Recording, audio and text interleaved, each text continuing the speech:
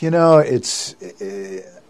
we got close. When we go back to when we moved here, there was a lot of lonely times in the history of the franchise. It brought us closer. We got closer with the coaches. We got closer with the players.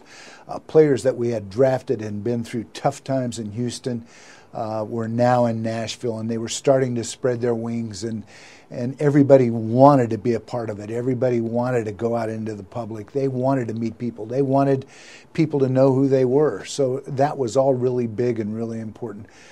Consequently, you get close with a lot of these guys. I mean, you talk about Eddie Georges and, Blaine Bishops and Derek Masons, and, the group and the list is long and distinguished. I think for me, losing John Runyon was big because he was a great young player, and we knew that. We just couldn't afford him. We were able to bring in a Fred Miller. I mean, I think that was big.